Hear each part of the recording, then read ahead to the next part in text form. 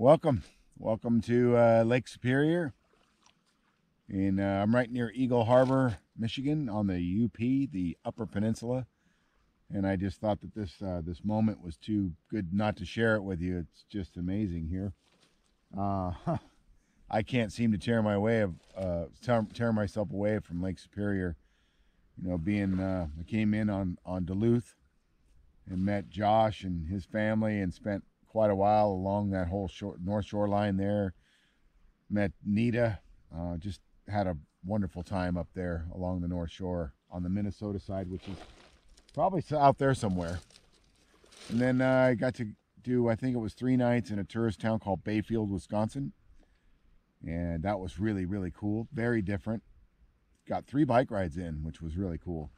2 mountain bike rides and the road bike ride on Madeline Island. I think I'll cobble together some of that video and maybe make like a compilation video of several different bike rides, actually 3, because the 4th one in a row was yesterday up the coast, or the shoreline here in Copper Harbor. A beautiful place, an amazing place, almost at the very tip up there. And got some footage of that too, so maybe I'll do that tonight while I'm kicking it in the van. But I just wanted to check in on this quick video just to say hello and invite you to the sunset here. I guess it's a hazy, smoke-filled sunset from fires up in the Boundary Waters in Canada as well, but it's still quite stunning. I don't know what to say about this place. I mean, there's a car going by, but that's pretty rare, and that's kind of one of the main highways here. It's really quiet. There's nobody here. And man, it's sort of like Maine all over again. I had a hard time leaving Maine, and this is just as amazing. It's fantastic. I just wish you were here.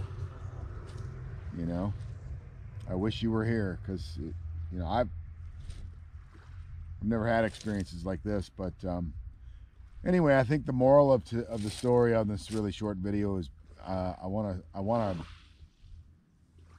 as humbly as I can, declare myself an ex-curmudgeon. You know, one of those guys that's always says, oh, it's too hot, it's too buggy, it's too far. And I really do feel like I've kind of broken through that and arrived at a place where I can say, let's just go. Let's just do it. You know, if it's too hot and it's too buggy, we'll deal with it. I mean, I'm getting beat by a few bugs here right now, but it's nothing that makes it worth not, you know, it's nothing that it makes it so that I shouldn't have this moment with you. That's what I should say. So anyway, as usual, just another rambling video. As usual, at a loss for words when the camera starts. Always have a million and one things to say when it's not on. It's a whole different ball of wax to just talk to you this way without stumbling around with my words. But I just couldn't do this without showing you all this. So I'm going to grab this camera and invite you to just take a quick look out here.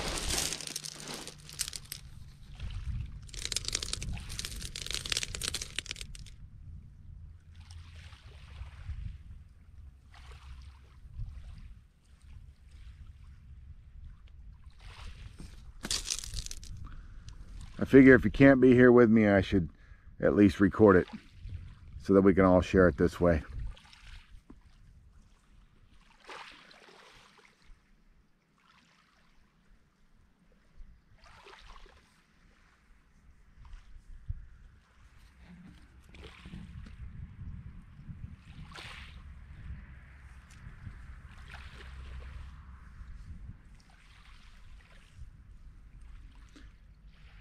So wherever you are or whatever you're doing, I hope you're enjoying it.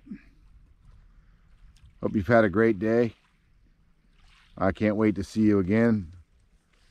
Can't wait to see what's around the next corner and who's going to be there to greet us.